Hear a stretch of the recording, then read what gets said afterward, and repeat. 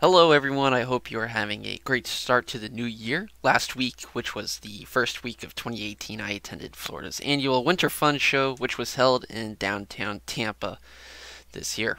I enjoyed the show. I got to meet one of the staff members for Coin Talk, which is an online forum, and of course, buy some new coins. I will only be showing one of the three coins that I purchased at the Fun Show. The first one, which is the best coin that I was able to purchase, is a tetradrachm of Hadrian, which is minted in Alexandria, Egypt. On the reverse of this coin, we have the laureate head of Hadrian.